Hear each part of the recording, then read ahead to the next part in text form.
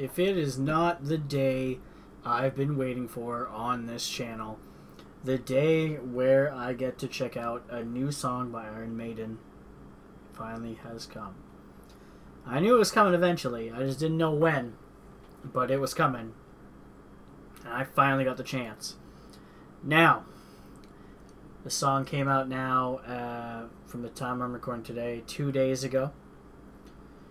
It was on, Thursday is when it premiered. On that day, while I had the TV blasting in the background and I was doing dishes, I let it play. I gave myself permission to listen to this one time. Not a proper listen at all, because truthfully, there's parts of the song, even coming into it right now, I feel like I don't really remember what I heard. I know I was enjoying the feel of the song. That's basically all I was able to get. I knew I couldn't record for a couple of days, and I knew I couldn't wait. But this is still going to be basically a first-time reaction, because like I said, unless you're sitting down with headphones on, like I'm doing here, it's not really proper reaction. Or if I'm in my car only listening to the song, just me in there, that's like the only two places where I ever pick up on everything in a song. So I did want to put that in there just to say I kind of have a feel for it already, and I feel like I have to be honest about that, even though I know I could have just did it and had that feeling of like the first time listen still, but that's not how I am. I like to let you guys know in advance. So let's not wait any longer. Iron Maiden, The Writing on the Wall. Super finally pumped to have this. Let's do it. Let's do it. I don't even know how I withheld to do Trivium first before this, but I did.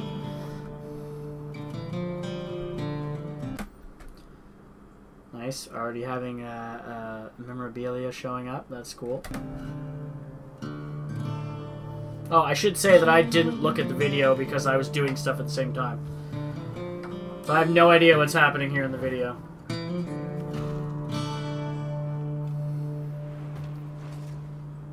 Nice. Part of the clues.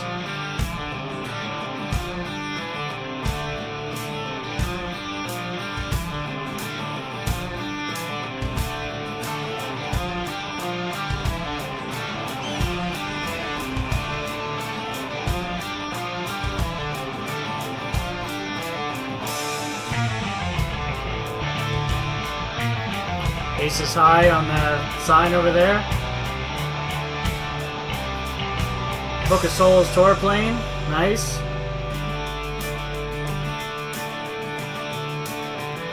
Okay, there's a lot of things going on. You guys obviously heard what I pointed out there. We had the Aces High.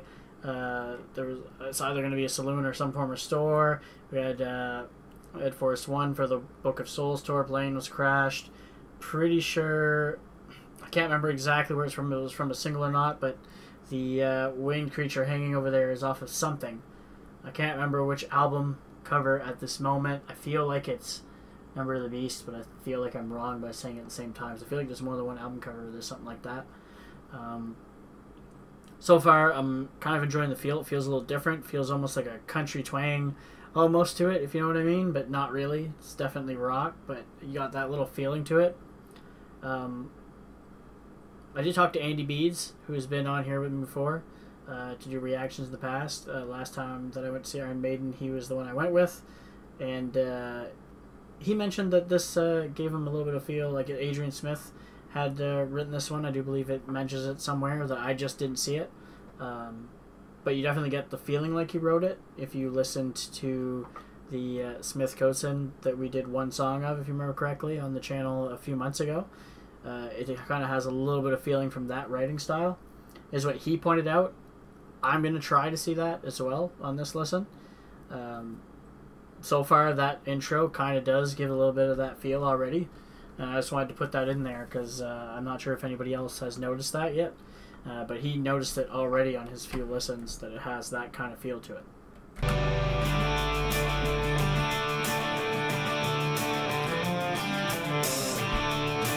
There's a lot of there's a lot of things, there's a lot of eddies going on here, which is really interesting.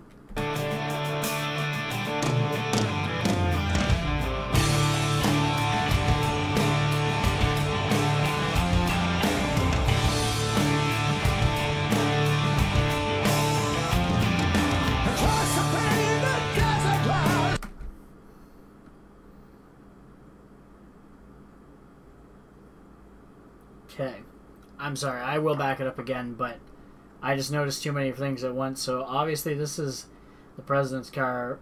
I thought it was supposed to be mocking like Donald Trump here at first, but so I thought I saw the yellow, but it looks more like it's a pack for like breathing or something. There's an astronaut that I'm gonna assume is to play off of the final. What's the album called? The Final Frontier. Fuck, I hate when it's late at night and I forget stuff. Yeah, there's just a lot of stuff going on, a lot of references, and I'm quite happy about that. I'll put it back though, so I don't mess up the lyrics. I know some of you are yelling at me for pausing so much, but keep in mind I'm super familiar with Iron Maiden already, and I'm a huge fan, obviously, by the name, so picking up all these little details is super important to me.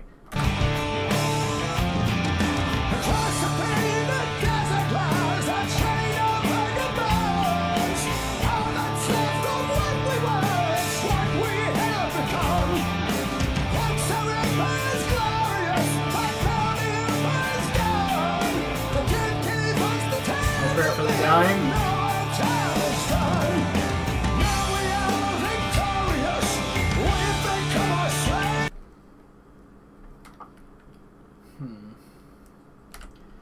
Not completely sure of this reference. Obviously, I feel like they're playing off of the Donald Trump China thing, because like, you have to admit, as much as a grotesque figure for that president, I think they kind of were pushing the Donald Trump thing, just because why else make it like a bigger guy that kind of has the same shape, the same, kind of appeal. It would be weird if it wasn't, but maybe it wasn't, but I feel like it is. I feel like Bruce's voice... I think the more we're going forward at this point, you're going to start to notice that Bruce is singing a little... And I've noticed this on like the last release as well, in the Book of Souls.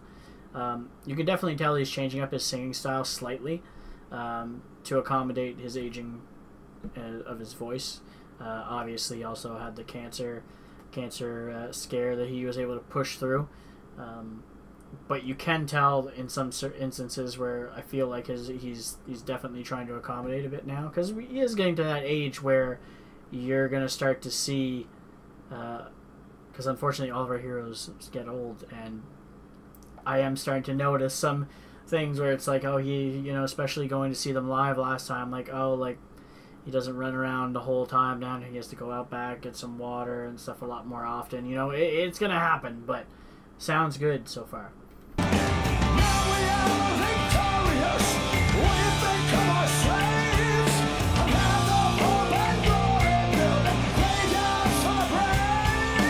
Well,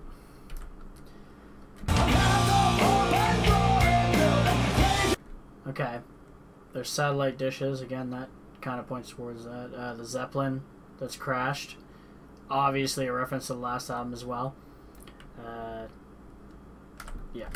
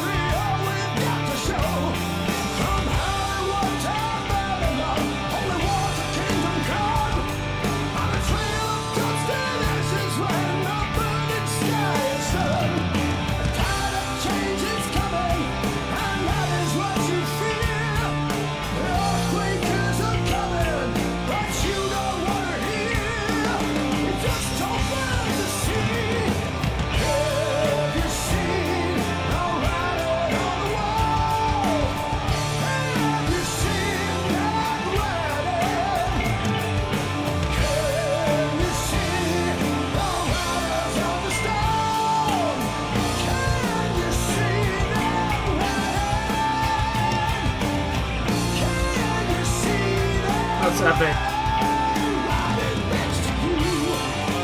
Okay, I'm gonna stop it here again. I'm loving the chorus. It's pretty catchy. I think it's gonna get even more catchy the more I listen to it.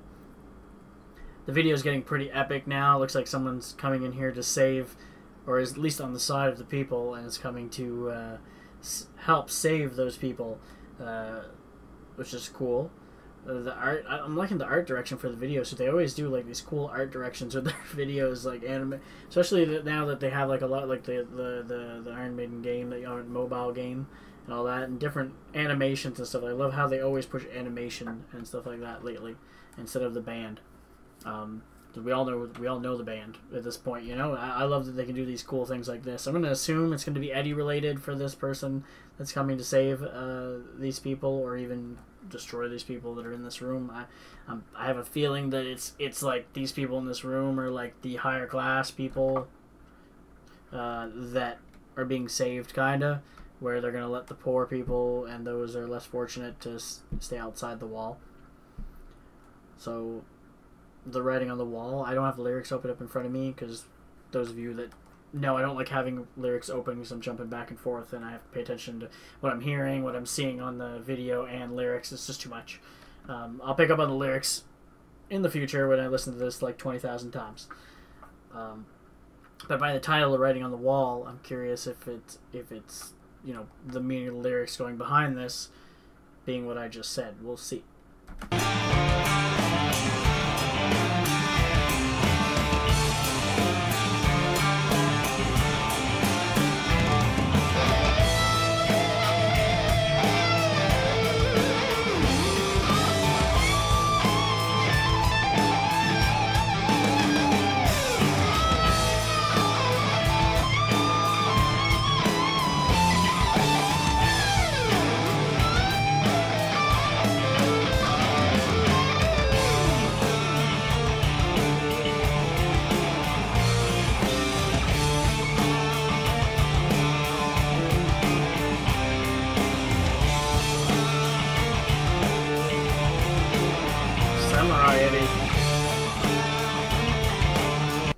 Okay, well, I want to get a clear look at this.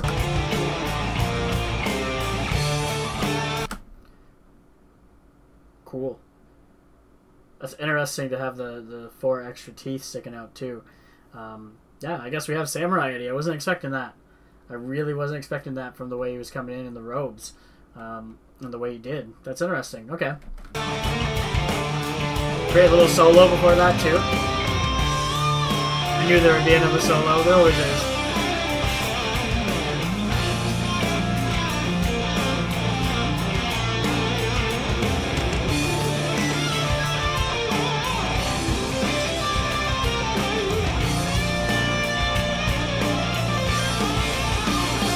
But that's cool.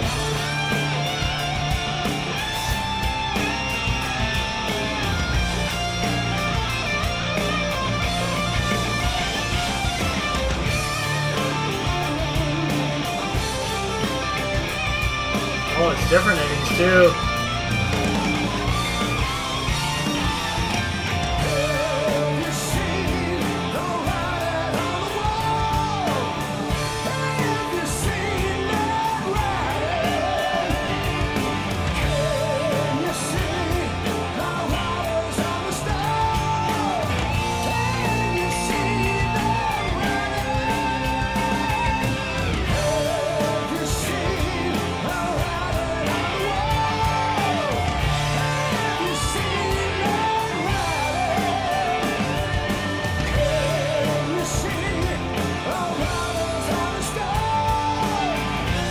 Well,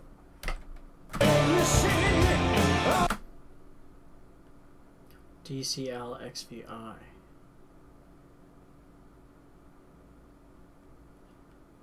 What do you guys think that stands for? I've got no idea. Just, you know, obviously instant thinking. I've got nothing right off the top of my head. What do you guys think?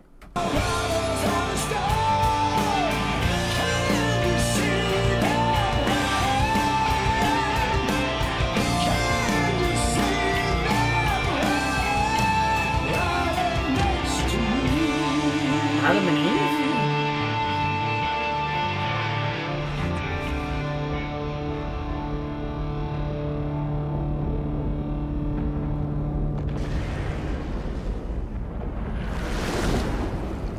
That's super interesting. Okay. Story by Bruce Dickinson. Ryan the Wall Smith. Yeah, there you go. Smith. Okay. So Dickinson for the lyrics and Smith for the instrumental parts, I'm assuming. Interesting. Kevin Shirley's still the producer. Obviously, Steve Harris has always been a co-producer.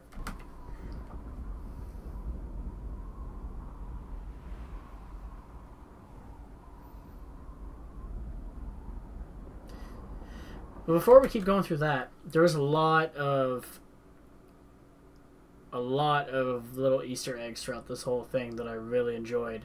And having the 4 Eddies on the motorcycle be different Eddies from different albums. Obviously, we had these somewhere. We had like Power Slave Eddie, somewhere in Time Eddie, right? I really hate. I have this bad thing where when it gets this late at night, I'm terrible at remembering names of albums and stuff like that. So let me look at my references. I thought I saw somewhere in Time there's Power Slave. I felt like there was Seventh Son of a Seventh Son, but I could be incorrect with that one. Just off the top of my head there. I'm pretty sure we saw the Book of Souls one as well. Other than that, I wasn't sure about the 4th one. We have a new Samurai Eddie for this one. It looked like... It's interesting. There's a few different ideas playing here for the actual like meaning of the video. It feels like that was the devil trying to show that he was... It looked like it was the devil because he did the goat form thing and then the pentagram to get rid of him, and then it looks like Adam and Eve because of the apple. So it's like a play on the Adam and Eve and the devil, but I'm not quite sure of the whole meaning. What do you guys think? I'm terrible at these things. That's why I'm going to ask you guys to tell me what you think this song has for meaning. And maybe by the time I see your guys' comments and I've heard it more, maybe I'll have figured out a better idea of it, and maybe I'll talk about it in the comments as well.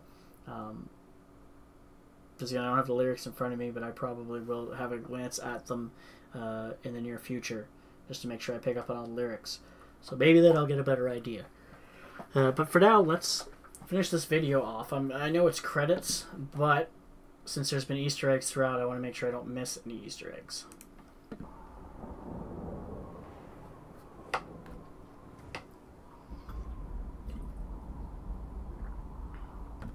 Blink Inc. did a great job on the animation.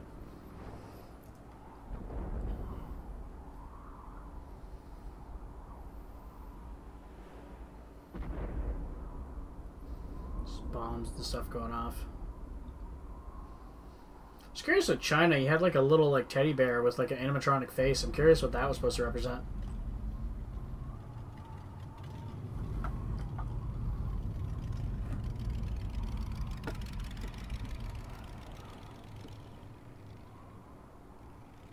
Doesn't look like there is an Easter egg of any kind.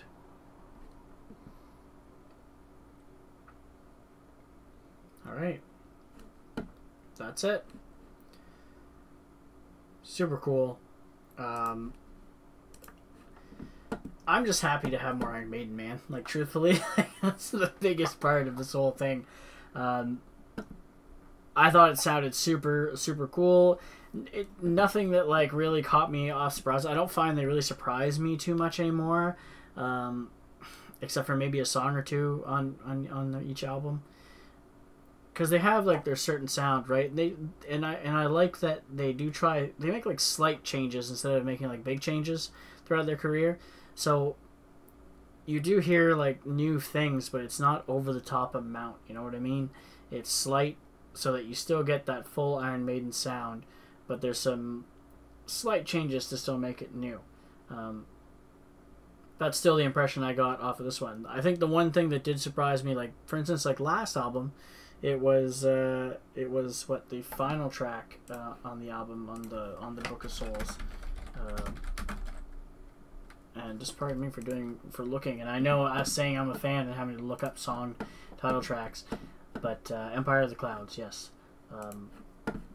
Again, I'm terrible at remembering names, but I have to remember them. Plus, Iron Maiden, again, as a band, I listened to a lot and a lot. So I do have breaks from Iron Maiden as well. Like, even though they're my favorite band, I still take breaks here and there. Just to get, you know, I take a big break, but then when I come back hard because I took a break, and I like that. So that's why I do stuff like that. All in all, sound good. Bruce sounds good. Can still tell like he's getting a little bit older, but still sounds solid on the album, and that's what I was hoping for. I can't wait to look at the lyrics while listening to this, and that's going to be my next step for sure. I see there's a lot of people that have been enjoying the track, and I'm happy that it's been that way. Whether I enjoy this like more than anything on the last album, we'll find out. So first listen, I don't really like to base that off anything. Sometimes it's harder to tell, especially with a band that's like not trying a completely new sound and stuff like that. And it's a very familiar band, obviously, to me. It's my top band along with Devin Townsend, so I like to take my time with it. So hopefully you guys enjoyed checking out me. If you did, please hit the like button. Don't forget to subscribe if you're not already to get notified when I drop new videos. And as always, you guys have a good one, and I'll catch you later.